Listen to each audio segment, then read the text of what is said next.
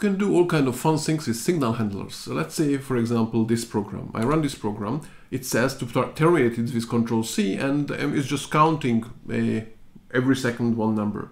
And of course, as a program, I can just press Ctrl-c as I was instructed, and it will stop the program.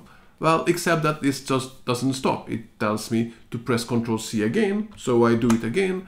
And this time, because it was pressed twice, now the program exits. Normally, a program would exit on the first time you press Ctrl-c. So how was this done? You have to know that whenever you press Ctrl-c, basically you're sending an int signal, a signal count int, to that process. You can also still send it with the kill program on Linux, but this is what we do when you press Ctrl-c.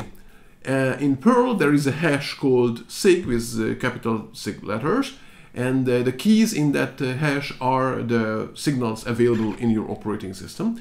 And specifically, there is the int signal. If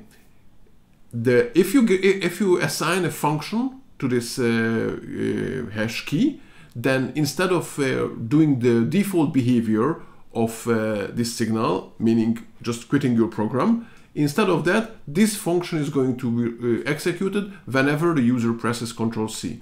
So by default, I guess this is just empty, and it just exits the program, exits the code. But when you press Ctrl-c after you assign this anonymous subroutine, so you see it's anonymous because it doesn't have a name, then this subroutine will be executed.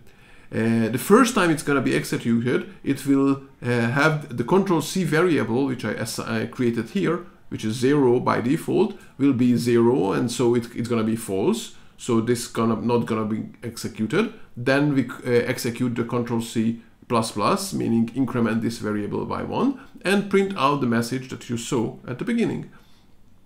The next time, and then this function stops, so the loop continues running and printing out the numbers. And the next time you press Ctrl-c, then we get again enter this function. This time Ctrl-c, the variable already is 1, so we get enter this if condition, and then it's this printed, this message is printed, and we exit the program.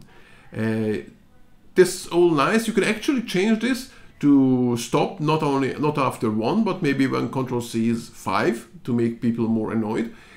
But what you might not like here is that this variable Ctrl-c is global. So we can replace that by a state variable, a static variable, which in Perl is called state, and move it inside a subroutine. So now it's only available inside this subroutine. But in order to do this, we'll also have to use 510 because it's only available starting from 510. And now if I run the program again, it behaves exactly the same. I press Ctrl-c, and I press Ctrl-c again, and that's it. So enjoy annoying your coworkers.